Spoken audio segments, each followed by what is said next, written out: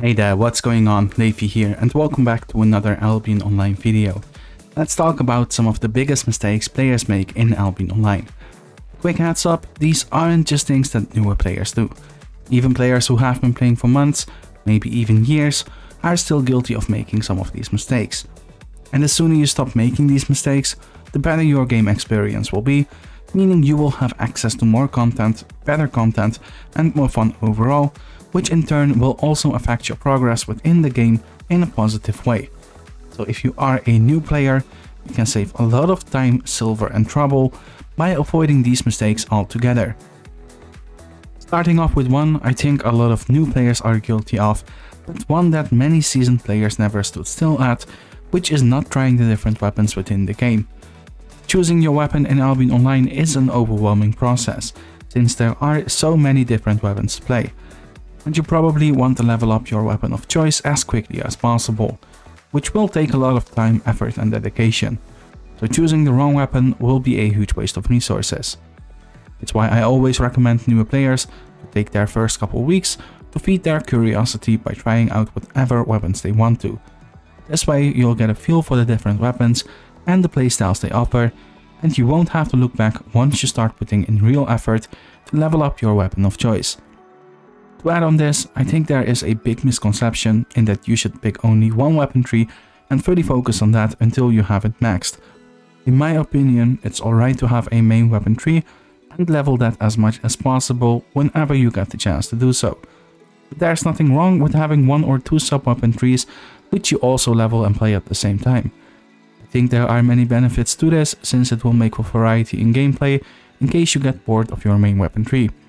It will also give you more roles to fill when you join a party, offer you better options throughout different content, and something to fall back on in case your main weapon tree gets nerfed or altered. And when I say nerfed or altered, I mean really nerfed or altered, which is why the second big mistake any player can make is chasing the meta in Albion Online. Any player that's been going at it for a while already knows how extreme Sandbox Interactive can be when it comes to nerfs and changes. A 70% nerf on the effectiveness of an ability is very normal in this game. The weapon you just spent months leveling to get to 100 might just have its special ability changed completely overnight. And the global nerf on the entire weapon tree, in which abilities lose their perks, is nothing new either. Now, I'm not saying these are good practices. In fact, I fully despise this type of balancing and haven't ever seen these extreme levels of nerfs and changes in any other game before. And since this is something that's out of your control, you need to look at which aspects you do have a decision in. So not choosing a weapon or build based on how they perform in the current meta is already a step in the right direction. Especially meta items are very likely to get nerfed and changed. Instead, base your decision on the overall use and feel of a weapon tree or build, which kind of goes together with trying out different weapons to see which playstyle you like most. Which brings me to my next point, respecing. Whether you are meta chasing like the previous mistake, or you didn't ever explore the different weapons and ended up leveling something you no longer want to use, you might think of respecing. And that is the third big mistake you can make in Albion Online. Not only does respecing cost you a lot of money, you also lose a big part of your progress whilst doing so. The biggest issue within this is that aside from the silver and fame loss, you have no guarantee. As I explained in the previous mistake, items are constantly seeing drastic nerfs and buffs within Albion Online, so you might spec out of something that could very well become meta or see a big positive change. A great example is the Great Axe, which was the king of solo dungeons for years and was purely known as a PvE weapon that wasn't seen as a viable pick for PvP. And then suddenly it gets a crowd control immunity and a shorter channel on the special ability that makes it a top tier pick for PvP, whilst it loses the status as the king of solo dungeons. So if you recently specced into Great Axe for its PvE potential, you learned the hard way that you also have no guarantee in what will happen to the things you spec into. So you lose a lot of silver, you lose fame, you have no guarantee what will happen to the things you spec out of, and no guarantee in what will happen to the things you spec into, which is plenty of reason to literally never use the respec feature. The fourth biggest mistake you can do in Albion Online is not joining a guild. From the MMORPG genre, this game might just be the most social one that remains, and that shows in the design and the content the game has to offer. As a solo player, you will have multiple options in how to go about doing PvE, PvP, or money making. When you join a guild and have people to play with, the amount of content available to you becomes tenfold. which in turn makes for more progress, more rewards and more fun. Just by looking at the PvP content you can do as a solo player, you do have some options, but it's rather limited. You could do corrupted dungeons, solo ganking, queue for arena as a solo player, and I think that's about it. Once you start playing with others, you can add a bunch more PvP content to this list, while still doing the things that are already on it. You can add group ganking, group arenas, Crystal League, faction warfare, Hellgates, Black Zone ZVZ, Mage trading, Castle and Outposts, Titans and Aspects, Hideout contesting, Avalonian raid dives, and just contest a lot of PvE content within the game in general. And that's just for PvP, and I might have forgotten a couple things. But the same does apply to PvE and money making as well. Therefore, joining a guild is very important to enjoy the various aspects the game has to offer.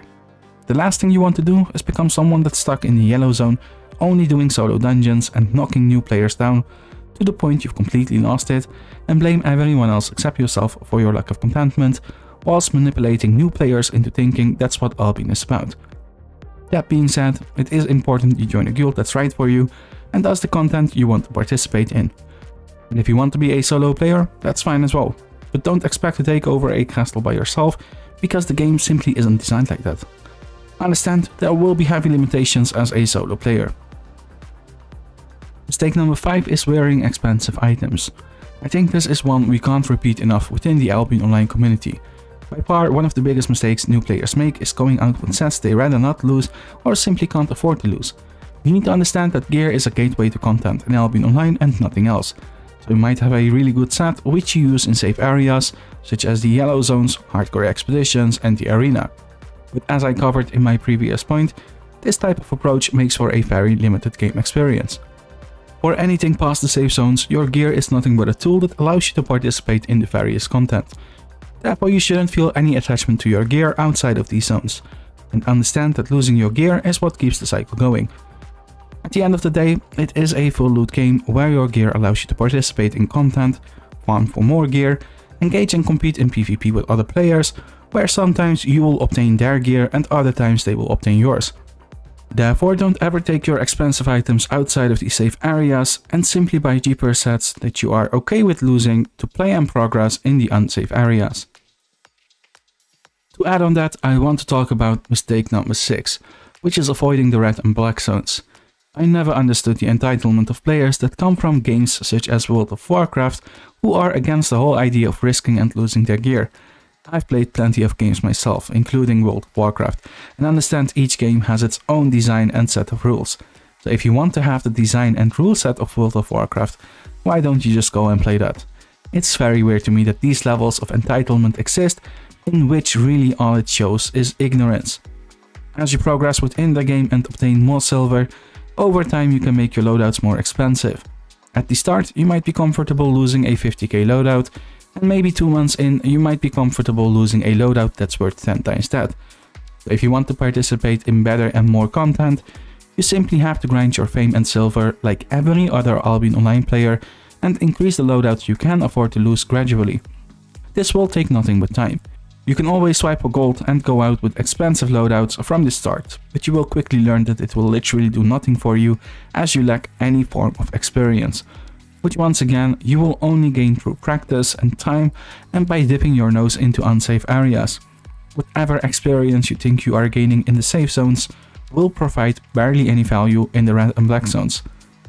So to sum it up, my advice is that you never leave the safe areas with a loadout that you can't afford losing, and you stop avoiding the red and black zones if you want the full Albion Online experience.